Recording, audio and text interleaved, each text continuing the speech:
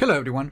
In this video we're going to look at the steps to take screenshots with Windows 11 using the Snipping Tool application. Snipping Tools is a new app for Windows 11 that replaces the legacy Snipping Tool and Snip and Sketch apps.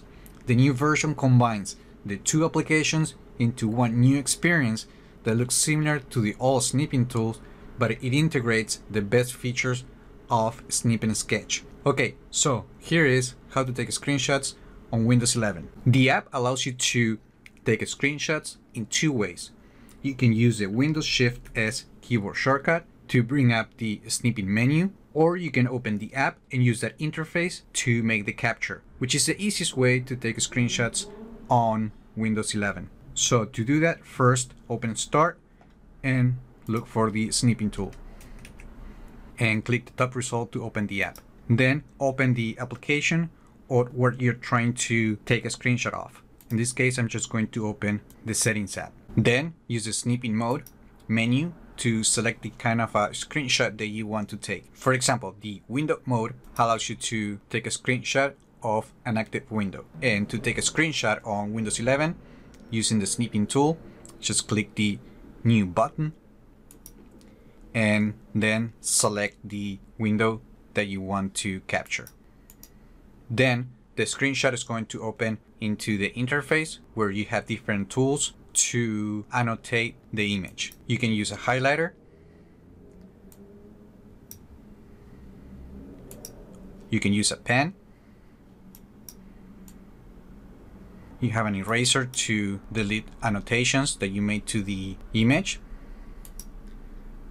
If you have a touch-enabled device, you can use this option to use your finger to annotate into the image. And there's even a ruler that allows you to create more precise strokes. And you even have a protector as well. If you need to crop the image, you can use the cropping tool.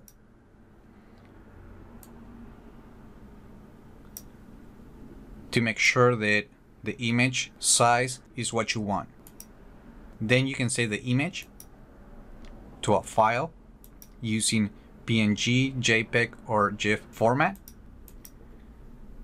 You can copy to the clipboard and paste it on a document, and you can use the share interface to share that image with email or another application. Now, if you want to take a screenshot of the entire screen on the Snipping Mode menu, make sure to select the full screen mode and then click the New button. And as you can see, now we have full screen capture. Now let's go back to the app and let's look at the rectangle mode, which allows you to select a region using a rectangle mode. And to do that, we're just going to click the New button, and then we're going to select the region that we want. And finally, we can use the freeform mode that allows us to take a screenshot in any way we like.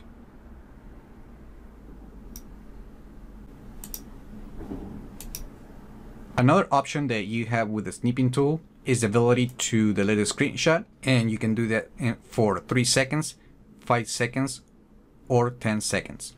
In this new version of the Snipping Tool, it is also possible to configure many settings, and to do that, you will open the menu and then you will choose the settings option. And inside of the page, you can configure many aspects of the application, including the ability to auto copy the screenshot to the clipboard, which is on by default. You can turn on the ability for the application to prompt you to save the image before closing the application. If you're about to capture multiple screenshots, you can use this option to open each screenshot on a separate window. Another interesting feature that you will find on the new Snipping Tool for Windows 11 is the snipping outline. And when you enable this feature, allows you to add border to the screenshot. And you can change the color and you can choose the thickness. Finally, under the appearance section, you can switch the app theme. By default, it's using the system setting, but you can change it to the light or dark mode from this page. and you will need to restart the application to apply the changes. So by default, when using the Snipping Tool application, you need to use that Windows key Shift S keyboard shortcut to bring up the tools. But if you want, you can also change this behavior so you can access the application to take a screenshot by just pressing the print screen key on the keyboard. And to change that, you will open the settings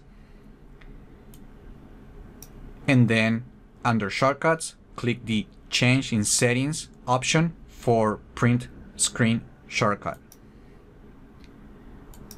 And then on the settings app, make sure to turn on the use the print screen button to open screen snipping. And now I can simply press the print screen button in the keyboard to bring up the Snipping Tools menu. And that is how you take screenshots on Windows 11 using the new Snipping Tools application. Remember to like the video, leave your comments, share it, subscribe to the channel if you haven't done that yet, and I just hope this video was informative for you, and I would like to thank you for viewing.